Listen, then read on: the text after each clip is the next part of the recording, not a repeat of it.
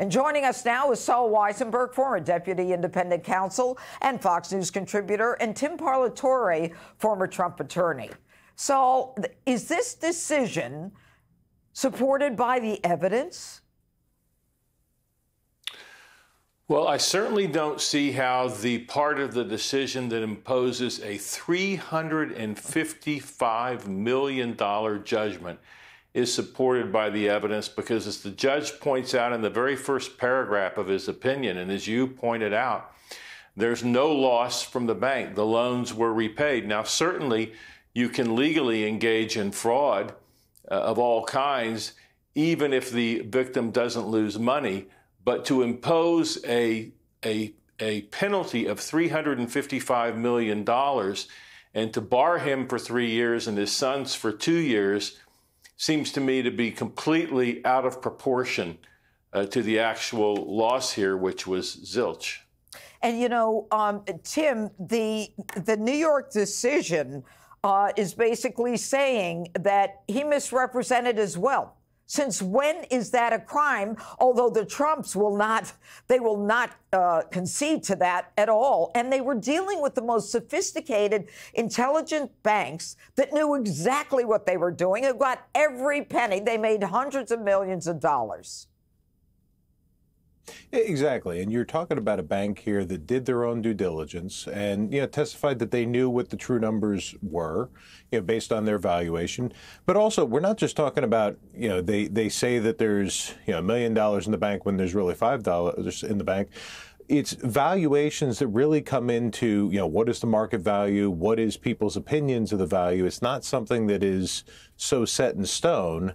And so, to then bring that to an intent to defraud, where they would have qualified for these loans anyway, and clearly they qualified for them because they paid them all back. They paid them all back. But the interesting thing, Sol, is the decision mentions Ivanka Trump. And reading this, Ivanka Trump was a thoughtful, articulate, and poised witness, but the court found her inconsistent recall depending on whether she was questioned by the Office of the Attorney General or the defense suspect. So how could she be thoughtful and also suspect?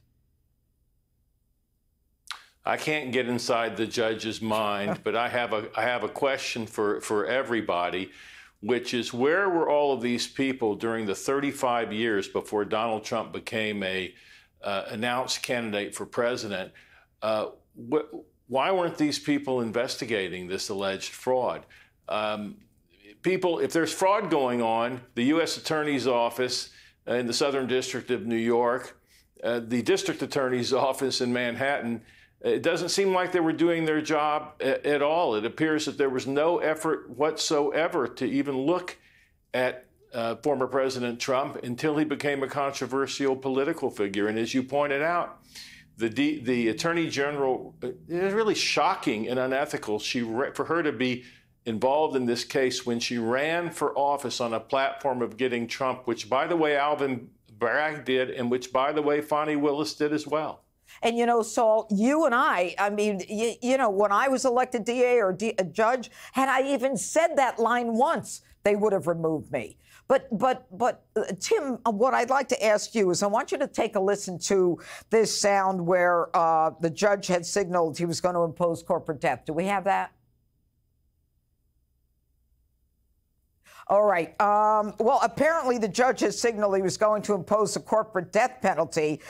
He was going to revoke the business certificates. He didn't do that, and the person was depressed.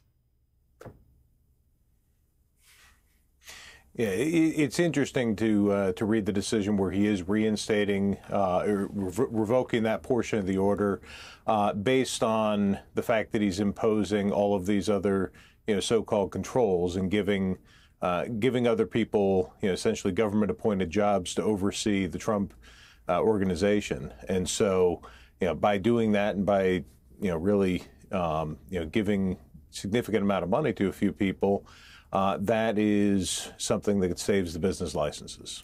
And Sol, what do you think the chances are on appeal with this case? I don't know enough about New York civil law, but it strikes me to be constitutionally extremely dubious to basically impose $355 million judgment in a case where there is no loss. That is just mind-boggling to me. I've never seen a case where that happened. And you know, Sol and Tim, none of us have, because it never has happened. Anyway, thanks so much for being with us this evening.